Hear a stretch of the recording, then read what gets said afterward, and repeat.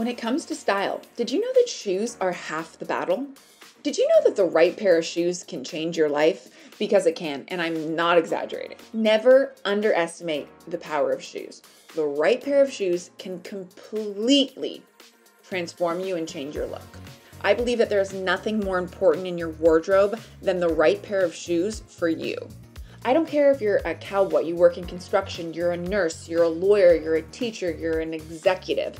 Your shoes say so much about you. So here's how to make sure you always put your best foot forward. No matter how much or how little you have, where you live, what you do, how old you are, you too can have some style. Welcome, my name is Mosha Lundström Halbert. I'm a fashion journalist and style expert, and I believe that what you wear is self-care. This channel discusses all matters of personal style and helps you find yours. So forget the trends, lose the logos, burn the chinos, and break the damn rules. It's time to wear the clothes and not the other way around. I want to inspire you to explore what makes you feel like your truest self, because authenticity is key to style. So if that interests you, go ahead and subscribe, like, and ring the bell, and we'll continue on this journey of self-discovery together.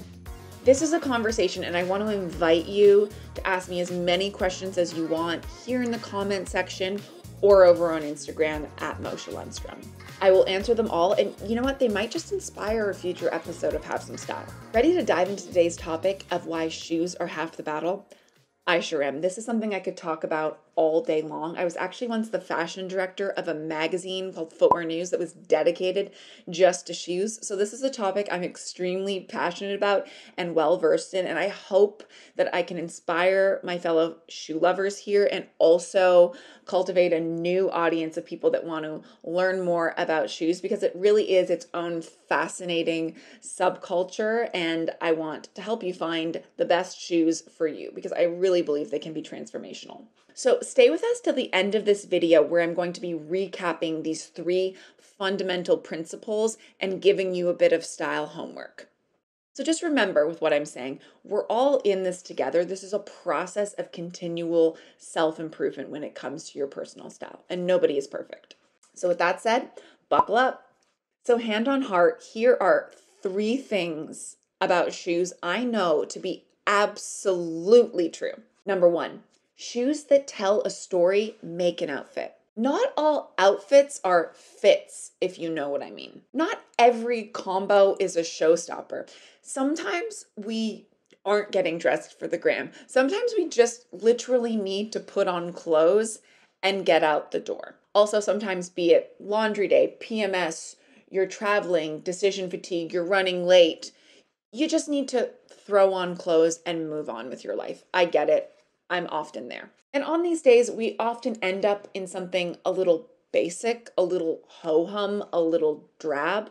This, my friends, is really where shoes come in and can totally save the day, and virtually any outfit. I'm a firm believer that if you get the shoes right, the rest is so much easier, and shoes can really save you from a whole litany of wardrobe woes. That's why, I don't know if anyone can relate to this, but I often start with my shoes. Shoes are incredibly grounding after all. They're the thing that you wear that is in closest contact with the earth, with the floor, rooting you. And so for me, and this might work for you, it might not, I like to first think about, what shoes do I feel like wearing today? What do I feel like stepping into? Because I know that my shoes really do affect how I feel and how I look and my mood. So I'll start with my shoes, which is something you can try as well. So while it's really helpful to have some classic shoe styles in your wardrobe. So classics could be everything from, a clean cut white sneaker. It could be a black pointy pump. It could be like a moto style boot or a Chelsea boot or a riding boot or like a slide sandal or a strappy sandal. All these like classic shoe style signatures that you can find at every price point at every season again and again. So while it can be handy to round out your wardrobe with some key classic shoe styles, I actually think it's more important to have statement shoes, and I'm going to tell you why.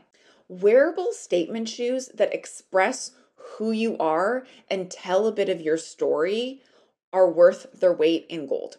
These are the kinds of styles that will punctuate and save every look.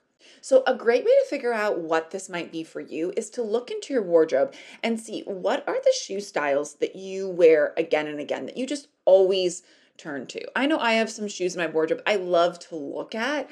They're beautiful, they have great memories attached to them. Some of them are really painful, but I'm not wearing them on the day to day, and I'm not really turning to them as much when I do have even a special occasion. But if I do look at the shoes that I wear the most, write down and note what those styles are for you. So it could be, for me, it's like kind of a flat comfort sandal, it's a sneaker, and it's a mule heel, for example.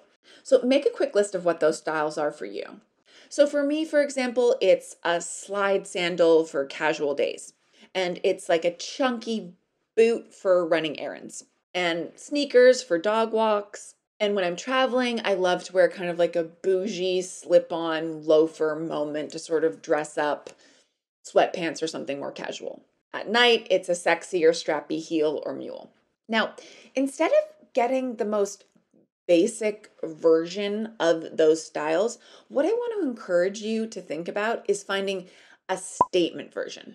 It could be the material, it could be an embellishment, it could be a detail on the heel, it could be a wild color, it could be an exotic skin, it could be a more daring or experimental heel shape, it could be a bold metallic or like a reworked proportion. Mix it up, but if you're getting shoes that are actually the styles that you wear again and again, but in novelty and new fabrications and reinventions, I'm telling you, they're going to come in so handy on these days. Suddenly, these staple items that you have in your wardrobe that are just a little ho-hum are going to sparkle. Standard issue outfits that you've worn time and time again are going to stand out, and you'll just have this new pep in your step when you pair them with more statement shoes that are still within your style signatures. After all, we can't all invest in just a brand new wardrobe each season, but I think one to a few key new shoes, a new pair of sneakers, a new pair of heels, a new boot can drastically reinvent existing pieces that you already own. I've always said, from a budget standpoint, I believe that shoes and coats, any form of outerwear, jackets, are where you should allocate the majority of your fashion budget. The reason being, these items, you want to get the best quality that you can possibly afford because they're the most hard wearing shoes. Like I said, they're in contact with the ground, with dirt, with elements, with the street. It's the same thing with outerwear. It's protecting you from whatever Mother Nature is throwing at you, and you're wearing these two categories again and again. They're really, besides jewelry, and some other accessories, they're really the main two categories that you can wear again and again. The same pair of shoes, the same coat or jacket, and you could wear them day in and day out, and that would be completely normal and actually quite stylish. I love when people wear something that they love and just like wear it into the ground. I think that's actually very chic, and we'll talk about that in another segment. Also, and this shouldn't be understated, and I don't know why this isn't talked about more, shoes make people happy. When you wear a fun pair of shoes, you're not only delighting yourself, you're delighting others around you. I can't even tell you the amount of people that I have met, friendships that I have forged, ice that's been broken in social situations, conversations that have been started with people that I would have never spoken with over shoes. It's the ultimate way to connect with someone and start a conversation and for them to get to know a little bit about you. I believe that shoes have the ability to send a message and certainly spread joy. Boring shoes are a missed opportunity to delight yourself and those around you.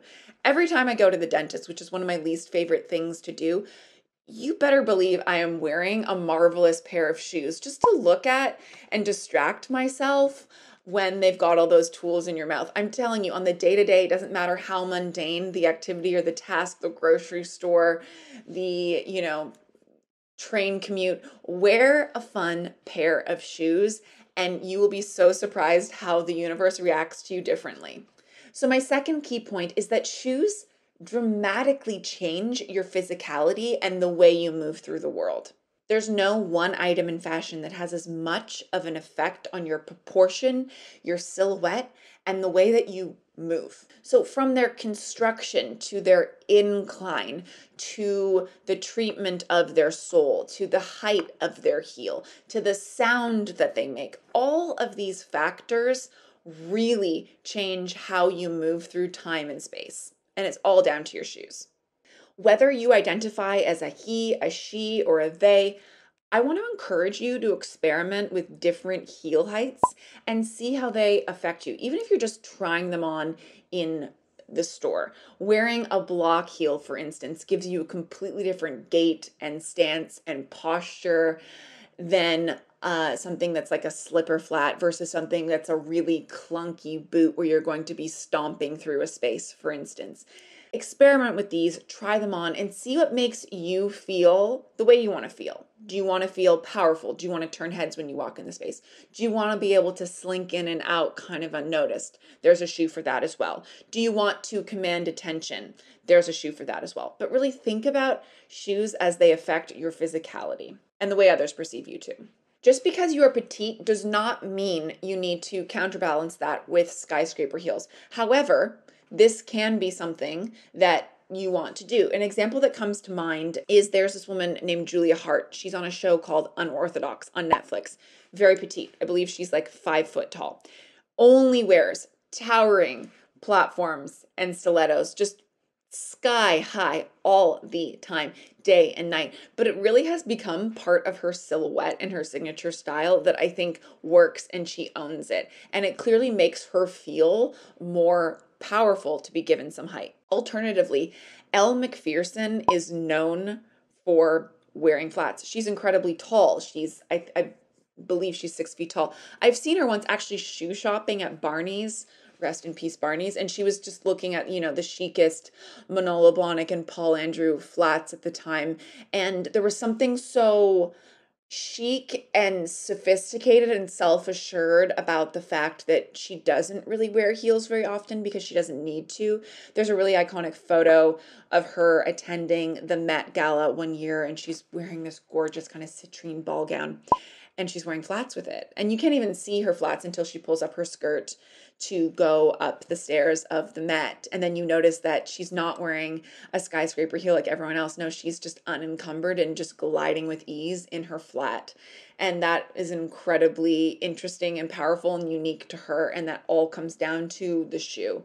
Anyone can wear a ball gown, but not anyone can wear a ball gown with a flat shoe like that and still look and feel like $1,000,000. Another example is Machine Gun Kelly. He's like 6'5", and he's constantly wearing these like very clunky platform Doc Marten boots. He wears one black and one white. And what they do is they really enhance his stomp, his stage antics, and they give him this even more elongated, lanky rock and roll silhouette that feels very exaggerated. It really all comes down to the shoes. Whereas Rihanna is really known to enhance and counterbalance her curves by wearing these towering open toe, often spindly stilettos. So for men, I do want to encourage you to try a low block heel to mix it up and have that in your shoe arsenal. And for women, a chunky platform boot, I think, is a great style to also experiment with because it just gives you this very like commanding, assertive, heavy stomp that I think is an interesting posture and stature for a woman to embody as well from time to time. I want you to consider how you want to be perceived and make sure that your shoes are aligning with that, because shoes really do send a message. You can look at someone's shoes and make a lot of assessments or judgments based on just their shoes of what kind of person they are, for better or for worse. But let's be honest, we all do it. I know I constantly look at people's shoes and try to figure them out. Are you sporty and casual and youthful? Well, then you're probably in sneakers. Are you grounded and easy and comfortable and a bit earthy? Well, then I would expect for you to wear Birkenstocks. Are you elegant and relaxed? Well, then you're probably into like just a slide sandal that you can just ease in and out of as you please. Are you rock and roll and tough? Well, then I wouldn't be surprised to see you in a chunky platform boot. Are you clean cut and proper and a bit preppy? It's a riding boot for you. Are you sexy and are you glam and are you in touch with your feminine side? You're going to be in a stiletto. Are you unabashed and bold, and do you not care about what everyone else is doing? Do you like to stand out from the crowd? I'm expecting a towering platform, right? Are you dainty? Are you sensible? Are you careful? I'm seeing a dainty kitten heel. Are you assertive? Are you chic? Are you no nonsense? Are you to the point? A pointed pump. Are you low key and easy and natural? It's a jute espadrille for you. Are you avant-garde and experimental? Well, then I'm expecting for you to be in one of those hybrid, maybe Prada style loafers that's got like a chunky platform sneaker sole with a more classic upper. Maybe you're in the Margiela tabby style where the big toe and the rest of the toe are separated and it's kind of animalistic and paw-like. Are you expensive and flashy? Well, then I'm expecting one of the many logoed style shoes for you. Really?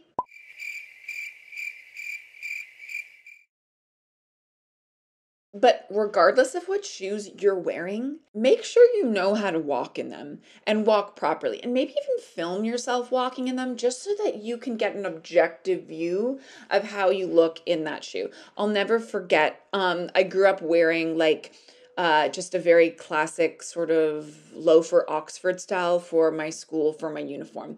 And when it came to high school graduation, they actually brought someone in to teach us how to walk in heels across the stage to accept our diplomas. And you'd be surprised. There was a lot of young women at this point, we're 17, and some of my classmates had never worn heels before. I definitely was dabbling in heels throughout high school. I've always loved shoes.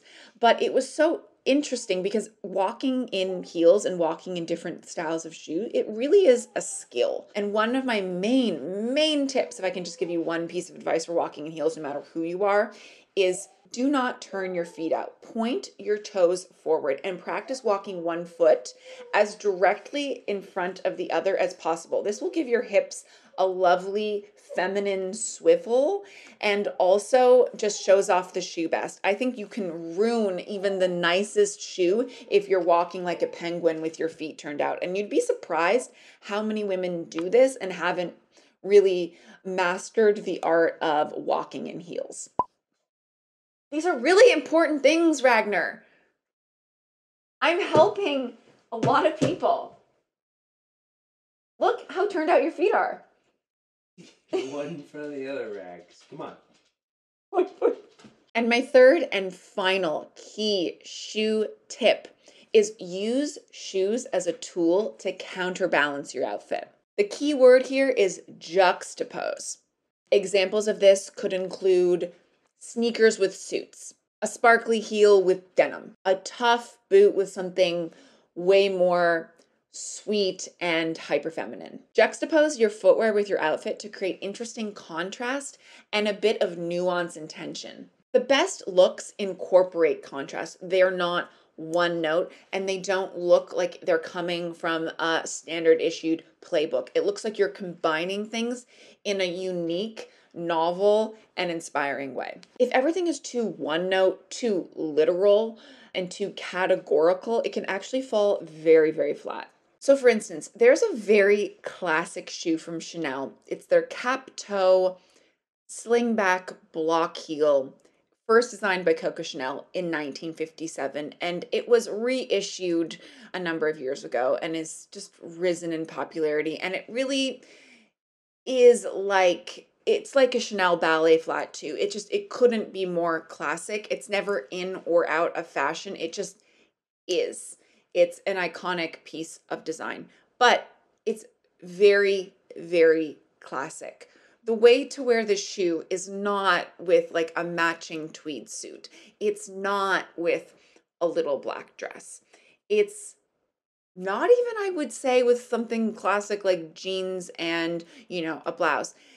To make this feel juxtaposed and nuanced and interesting and high contrast, you need to pair it with something that is diametrically opposite to this super classic style. So what I'm saying is you need to kind of fuck it up a bit and mix it up, make it more iconoclastic. Don't wear it with classic items and fall into this kind of like ladylike trope, and you'll almost look like you're dressed in costume. Wear it with something that feels modern and fresh and irreverent, and I guarantee you that that will create a really unique signature mix that's just for you. Here are a few examples of some people who have worn that shoe but done it in a way that feels fresh and like there's a real modernity and pep in their step, and they're not just falling into these overly classic tropes that don't really show off any of your personality. So other examples of this idea of high contrast and tension and juxtaposition using your shoes are, say, like take a classic Converse Chuck. I love the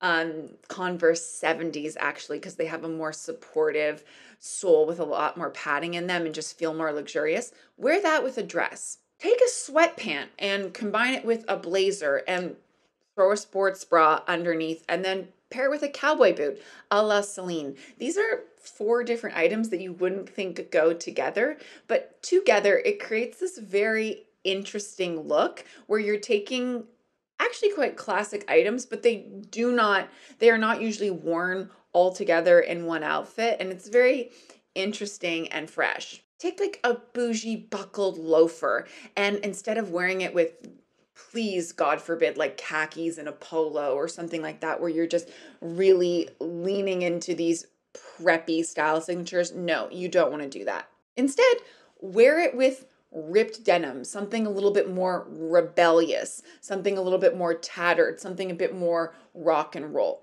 Contrast and mix it up. I also think like a punky boot worn with a beautifully tailored suit is another really great high contrast, unexpected combo. A sparkly shoe worn with shorts. Don't just wear the sparkly shoe with, like, your evening wear. Wear it for day with something more sporty and casual. There's a million more combos I could list off. Those are just a few. Bottom line, mix it up. So to summarize what we talked about, I want you to note these 3 style rules that we talked about. I have them down below. You can copy and paste them if you can't write them down. I live and die by these. You need to remember them. These are your personal style shoe mantras. Number 1, shoes make the look. Get your shoes right and everything else will be okay. Number 2, shoes change the way you look, feel, move, and your mood. And number 3, mix it up. If you like this video, please subscribe to this channel, like, comment, and ring the bell down below. And while you're here, you might want to check out some of my other videos that are all about helping you hone your personal style. Let's keep this conversation going in the comment section as well. Did what I say resonate with you? Do you have a pressing shoe question? Do you have a favorite shoe? Do you have a shoe that you hate? Let's continue the dialogue. Because after all, I can literally talk shoes all day. It's actually a problem. I have multiple group chats with my friends where we're basically just, I'm giving them shoe advice. So if I could give you shoe advice, I'm happy to do that as well. Be sure to follow me on Instagram at Mosha Lundström and on TikTok at Friend in Fashion for more tips, tricks, and fashion advice. I've linked all those below. You'll also be kept up to date on my future videos, plus the television and radio segments that I do, and my work as an entrepreneur. I have a brand called Therma Kota with my mother and my sister, and it's inspired by our Scandinavian roots. We make outerwear and homeware, and so you can check that out as well. Thank you so much for watching. That's all for now, but until next time, have some style.